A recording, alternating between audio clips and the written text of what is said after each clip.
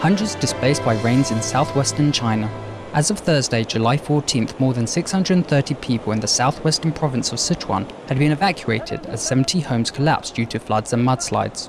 On Tuesday night, some 1,500 liquefied petroleum gas bottles, 500 of which were filled with gas, had also been swept into the Nyakchu River, prompting immediate retrieval efforts by rescue workers and downstream villagers. On Wednesday morning, officials reported that a landslide blocked the Yajiang section of National Highway 318, with rescues needed for stranded vehicles, as over 20 sections of road were also damaged by flooding. Sichuan province has been stricken by incessant downpours since the end of June, affecting over 1.5 million people and claiming at least 8 lives. However, there have fortunately been no immediate reports of casualties from the most recent precipitation and bout of flooding. As when the torrential rains hit earlier in July, Supreme Master Qinghai requested that our nearby association members please check with local officials to see if any assistance is needed and to go if possible to comfort the most desperate.